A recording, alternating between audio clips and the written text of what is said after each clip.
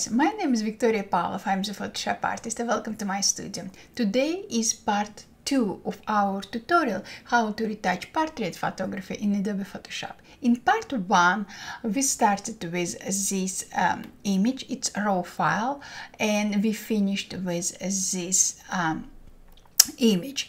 Today I will show you how you can retouch her nail polish, change a color of her lipstick, and maybe change color of her eyes. Let's start, guys. First of all, I will duplicate my layer just to show to you before and after, and I will create a new empty layer. Now I will select the clone stamp tool. In the options bar, I will specify mode to normal, opacity 100%, and I will specify sample, current, and below. Let me zoom in my document for better preview, just like that. So I have selected my the clone stamp tool, and most importantly I specify sample for current and below. Now I need to fix imperfection in her nail polish. I will click and hold option bar, and I will click in the area next to the area I want to retouch. Example, I want to fill out this white gap with a nail polish. So I will click and hold my option bar, and I will click to the area next to this empty gap, just like this. And now I will paint it just like that. How great is it? And I will continue doing same. I will click in sample area next to area I would like to retouch, and I will retouch it. Just like that, guys. It's super simple. Perfect. If you made any mistake, don't stress out. You work on separate layer, you can retouch and fix everything. Just like that. So let me finish fixing this area, just like that. You can make your brush size bigger and smaller, depend on area you are working on. Just like this, guys. Look at this, how easy is it? Perfect. And definitely, guys, definitely you can spend more time to do a better job. As usual, I don't want to keep you here longer than it's supposed to be. Just like this. And let me fix this area. Because I work on separate layer, just like that, I can adjust this layer in any ways. I can change blending mode, just like that. I can change opacity of this layer at any time. But let me zoom in more, and I need to fix this part as well. So I will be back to my clone stamp tool, and I will bring down size of my brush. Also, you can change size to any size you are more comfortable with, and I will fix this area just like this, guys. Look at this. If I made mistake, I will undo it. And now I'm pretty much happy with everything I have.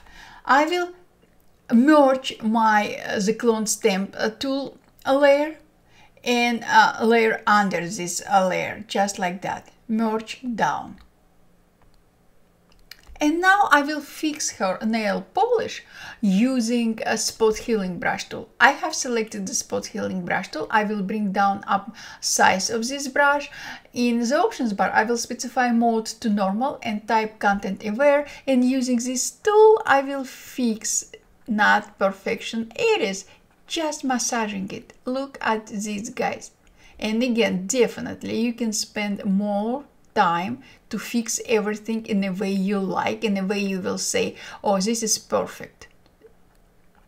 So now we fixed her nail polish, just like that. It's super easy. You can continue fixing nail polish with entire image. So example, I have area I would like to fix in here and in this area, guys, I will use another tool. So I will switch to patch tool. In the options bar, I will specify patch to normal and I will specify source. And now, guys, using my patch tool, I will select the area I would like to fix, just like that, and I will drag this area to the area next to it, just like this.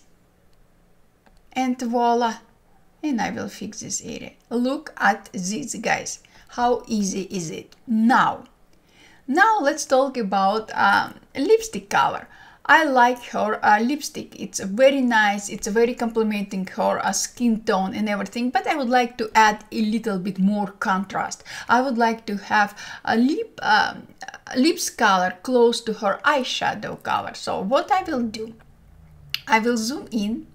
I will switch to quick selection tool and I will select her lips just like this.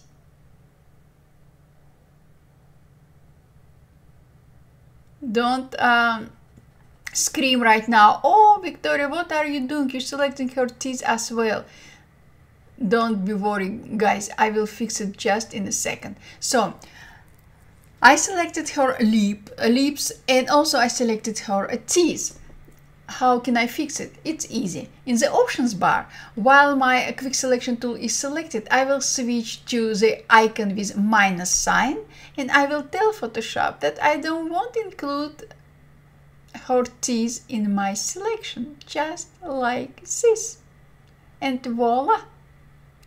If I would like to add some area to my selection, I will switch to the icon with plus sign and I will include this area in my selection just like this. So now I selected her lips and I will click on adjustment panel. Here I have very beautiful icon, hue saturation. I will click on it and I will move my sliders. Yes, guys, just very simple. I will move my sliders. Look at this. It's not perfect. I can change her lipstick in any ways I like, guys, in any ways I like. Example, I like this color on her. Now, let me zoom out. And let's fix just like this, guys. Look, this is before our lipstick color and this is after. Now her lipstick color complementing her eyeshadow and I love it a lot. Look at this. How easy is it? Now, guys, how about her eyes color? Can we fix her eyes color? Sure we can. Let me zoom in my document. I will highlight. I will select my image layer. I will switch to same quick selection tool and I will select her eye. Just like that. And I selected more than I wanted. So I will switch to the icon with minus sign and I will fix it. Just like that. And maybe I will add this area to my selection. Yes, perfect. Let me zoom out. Now, I will switch to my adjustment panel one more time and I will click on hue saturation icon again, just like that. And now I will move my sliders again. Guys, look at this. How perfect is it? But we have one non-perfection in here. We applied color to her highlight. How can I fix it? I will highlight my adjustment layer. As you notice, adjustment layer comes with a layer mask. I will click on layer mask. I will switch to my simple brush tool with a black color and I will paint out area around her highlights, just like this. This is before our eye color changed and this is after. Now I would like to change color on her another eye. Same principle. I will select my image layer. I will switch to my quick selection tool and I will select her eye just like that. not perfect, I will switch to another icon with a minus sign, and I will fix my selection just like this. Now I will bring back my adjustment panel. I will click on hue saturation, and again I will move my sliders just like that. Now I need to fix her highlights as well. I will highlight my layer mask icon. I will switch to simple brush tool with black color, and I will paint out area around her highlights just like that. Let me zoom out. Guys, look at this. Let me merge all our layers we just added.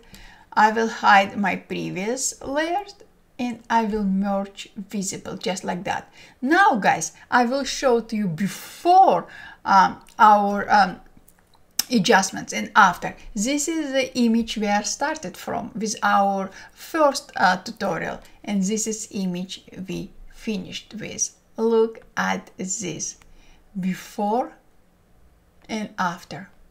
So guys, this is what I wanted to share with you today. Thank you so much for your time. Thank you so much for all your comments. Super appreciated. If you have any questions, just ask. I will be more than happy to answer to any of your questions. If you would like to learn about some specific tools, just let me know.